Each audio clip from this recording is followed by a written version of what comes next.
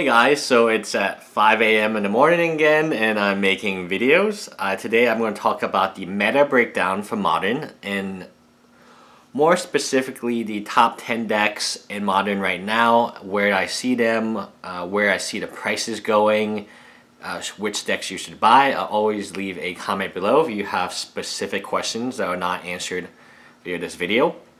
So the meta breakdown, Affinity is the only deck in double digits. Affinity makes up 13% of the meta. Jund makes up 8%. I'm really happy to see Affinity because Affinity used to be one of the cheaper decks.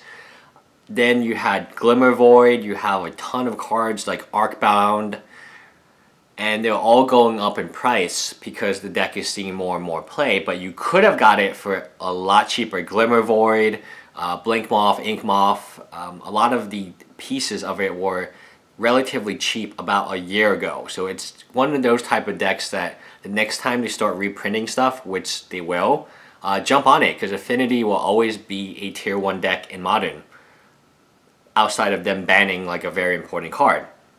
So Affinity is 13%, Jund is 8%. Jund I love as a concept. Jund is trying to get incremental value from you. Is it Liliana the Veil, Huntmaster? I've seen some Olivia's pop up in my locals. Between Jund being 8% and Affinity being 13%, you're going to play one of those two decks at least in a local environment or even a bigger event. Those decks are going to be well represented. Amulet Bloom is surprisingly Amulet Bloom, Burn, and Blue-Red Twin. They're next, so they are all at 6%. So when you combine Affinity, Jund, Amulet Bloom, Burn, Twin, that's 18 plus 21, you have about 39%, very close to 40% of the meta just being between those 5 decks. So Amulet Bloom, a very combo-esque deck, 6%. Burn, probably one of the cheaper builds, is also at 6%. And then you are Twin, one of the more expensive builds, is at 6% of the meta. So those are the top 5 decks. Once you go down to 6 through 10, it becomes less clear if these decks are going to still be tier 1. You have Infect at 5%. Infect is a cheaper build. I definitely recommend you guys building that if you're just getting into Modern. Very fun type of deck. Scape Shift. I haven't seen any of those around my locals. Leave a comment below if you play the deck. I don't really know how the deck does compared to like a Jund or Affinity. Affinity and Jund are very well. I mean, they've been tier 1 decks 1 and 2 for a long time. Amulet Bloom is kind of new, relatively new. So then you Infect at 6, you have Scape Shift at 7, Grixis Control.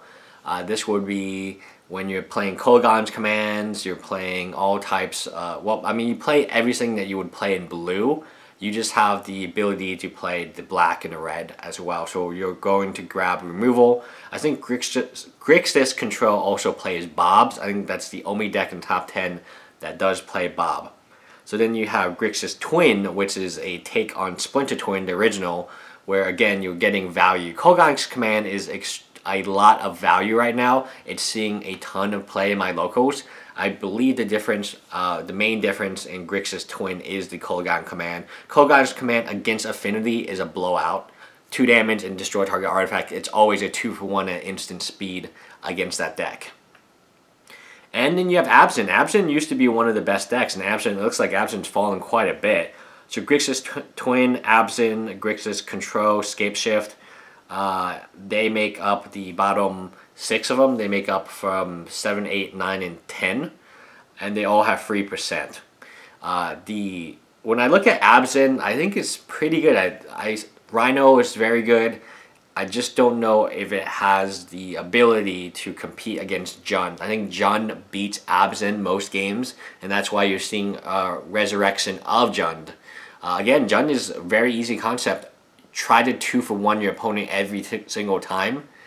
And Kolaghan's command is very good for Jund. I mean, Kolaghan's command has been dominating the meta in my local Modern playgroups, and I don't see it stopping because it's so good against the #1, the most heavily played deck, Affinity.